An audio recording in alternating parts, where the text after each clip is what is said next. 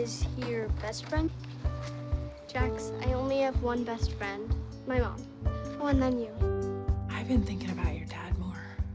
I never told you about your dad because it was complicated. I figured that was a result of an affair. I'm not sure exactly when it happened, but at some point, I began to figure out that nobody pays attention to things. I've been seeing someone. That's great news. If she leaves you, will you try to kill yourself again? I hope you're happier now. Life isn't always fair. That's why we have to make every moment count. Every single one. Daisy, you shouldn't be doing this. Have I totally screwed up my daughter? Not at all. Why? Here's to an awesome last year and an even more awesome new year.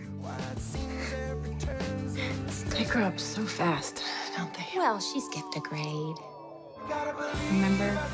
But it wasn't until I was in Bill, the dead guy's house. You were right. Hey, we're gonna need to talk to the both of you. That I started to formulate my plan. Hey, Hey, what's up? I know what you're doing. I know it's in your backyard.